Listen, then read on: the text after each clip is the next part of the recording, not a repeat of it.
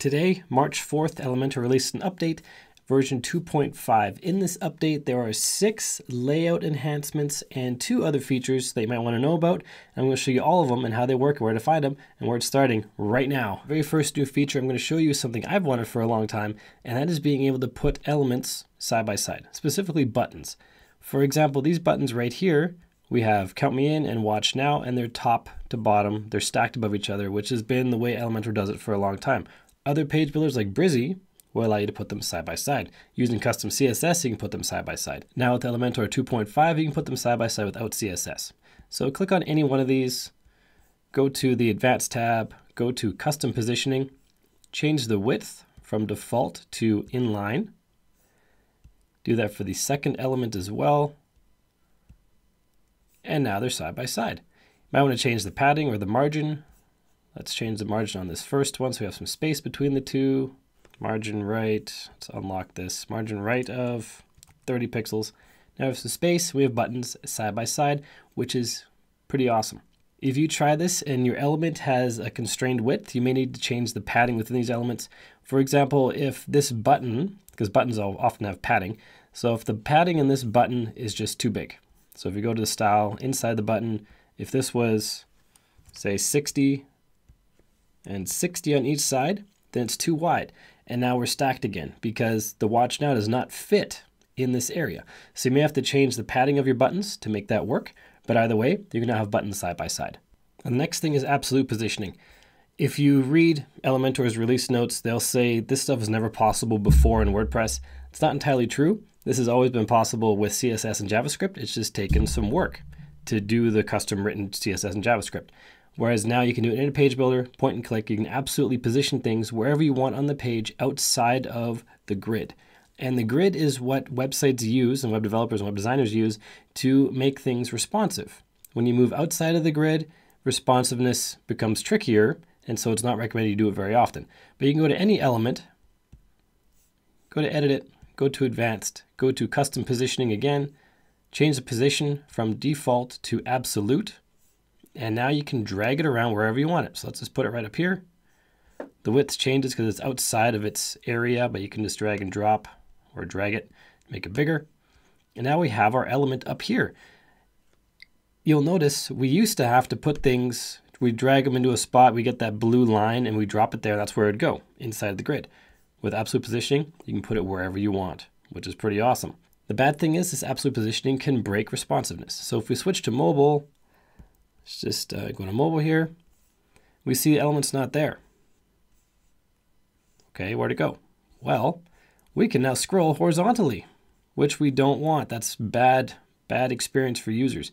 But it happens because of this absolute positioning. It happens because of the content on the page is wider than the page itself, and absolute positioning is outside of the responsiveness. So we have to scroll horizontally, but we can move it on mobile to wherever we want. There's not much space here. I'm just gonna move it right there. It's a terrible spot. But at least now our mobile doesn't scroll horizontally. You can't go to the side anymore. Now if we switch back to desktop, it's still over here on desktop. And so when you absolutely position things, make sure you absolutely position them in mobile and tablets, or hide them in mobile and tablets, depending what your needs are. But make sure you address that, otherwise there's gonna be a horizontal scroll and a lot of white space on the side, which is not great for user experience. The next thing is fixed positioning. So if we choose any one of these, let's choose this one, change our position under Advanced Custom Positioning, change it to fixed. And now we drag it around. Let's put it down here. Oh, let's put it. Try that again. Hang on, right there. Yeah, there we go. And now we have this button down here that follows us down the page. You can put it wherever you want. Usually it's best to put it on the side somewhere so it's not scrolling right down the middle of the content. But this follows everybody down the page and it adjusts based on the viewer's viewport. This is different from stickiness. Stickiness is if you had this section being sticky right here, the strength and stamina. Once you get to this point, it would then follow you down the page. Then you'd have to use some z-index if you want to come all the way down to have it above other elements that are below it and things of that nature. Whereas this fixed position is not relative to a section, it's relative to the user's viewport, and it just follows down the page for the entire website. You don't have to do any z-indexing, anything like that, just fix it using those settings. Let's just go there, advanced, custom positioning, and then where'd it go? There, position fixed. That's all you need to make a follow down the page. Now let's go to the very bottom of the page, and I have a bunch of buttons that I put into a single column. This has to be inside of a column for it to work, and these are all just the same button I duplicated, just for sake of this example. Now if we click on the column, under layout, we have the ability to change the horizontal align option. We change it from default to start, center, end. That's what we had before. So let's see what those are. Start is just like this. Center, everything is centered. End, everything is pushed to the far side. Now the new options we have are space between, space around, and space evenly. So space between puts the two starting, or the starting button and the end button, right to the very edge of the element, and then it divides the spaces between equally and spaces the buttons out. So this gap, this gap, this gap, and this gap are all the same. Now space around, it's similar, but not quite the same. So we have the start button and the end button indented a little bit, and the space between each one is the same, but the space on the ends is half of the space in between. So this space between each button is the same, then the space at the edge between the end button and the end and the start button and the beginning is half of the width of the space in between. Now space evenly has the same space everywhere. So the space at the beginning and in between the buttons is all the same. And if you set this up, then you delete a button, it then adjusts to the new space available. And now we can horizontally align buttons, which is important because now that we can put buttons side by side or elements side by side, we need to be able to space them evenly using this horizontal align. The vertical align option, which we can do for vertically spaced elements. So if we click on the column, we change the vertical align. We have the 3 options or the 4 options that we had before. Then the space between, space around, space evenly. That work the same way as the horizontal options, just now they're vertical. So if we choose space between, nothing changed because these elements actually take up the whole space. So if we delete, let's just delete 2 of these. And now when we choose space between, nothing changed because we saw it happening as it goes. But if we choose space around, we see the spacing changes, and then space evenly also changes. Space between the original ones like this, and then we have the top, middle, and bottom as always. And that allows us to space things more creatively and more succinctly using the vertical alignment options for elements. And that has to, again, be inside of a column. The last layout feature that was added in this update is the ability to add columns to text. So we have this piece of text here. If we click on it, it's just a regular text editor widget, but we now have the columns option here. So we can change it from 1 column to 2 columns. This is not the same as adding columns like you have here where you have these column icons.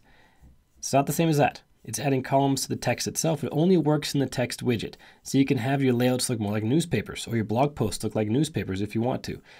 You can change it to as many columns as makes sense. 5 in this case is too many. Doesn't look quite right, but I'm going to keep it anyway. You can change the column gap, the space between the columns. And those are the 2 options for creating those columns. And you can make pretty neat little looking layouts, or even just have elements inside of a post or a page that have the columns instead of having everything have a column. Either way, you'll figure it out. But the point is, this is a new feature in this update. Another new feature, let's go over to the very top, is remembering where you left off in a tab. So if we go to this one, we haven't worked on this one yet today. So if I just click on here, it goes to content.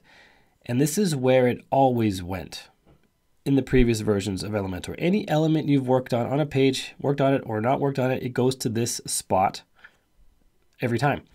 Now if we change it to, let's go to advanced, go to border. So now when the advanced tab have the border open, now let's go to this one. We haven't worked on this one either. So it starts in the content. Now if we go back to this one, it remembers where we were. It starts in advanced and border. So that's new in this version. The last thing that's new is speed improvements. I haven't tested it, but apparently the speed is improved by 50% inside of the builder. So when you're loading the builder in your website, when you're moving between menus, between elements, things will load 50% faster than they did before. This does not affect loading on the front end as far as I know. Like I said, I haven't tested it yet, but Elementor says loading has improved by 50% inside the builder, and that just makes working with it faster, more fun, more entertaining, and easier. And those are all the updates in version 2.5. If you haven't updated yet, make sure you do. and make sure you back up your site first, because you never know what will go wrong with these updates. Updates can break things, so make sure you back up your site. This is for the free version and the pro version, so everybody gets it. Check it out today. So that's how it works. I hope this video helps you. If you have any questions or comments, please leave them down below or in the private Facebook group. There's a link to it in the description down below. And make sure you click the subscribe button and ring the bell so you don't miss any future videos. And next up is clicking one of these videos that popped up on your screen so you can get even better at WordPress. And until next time, keep crushing it, and I will see you in the next video.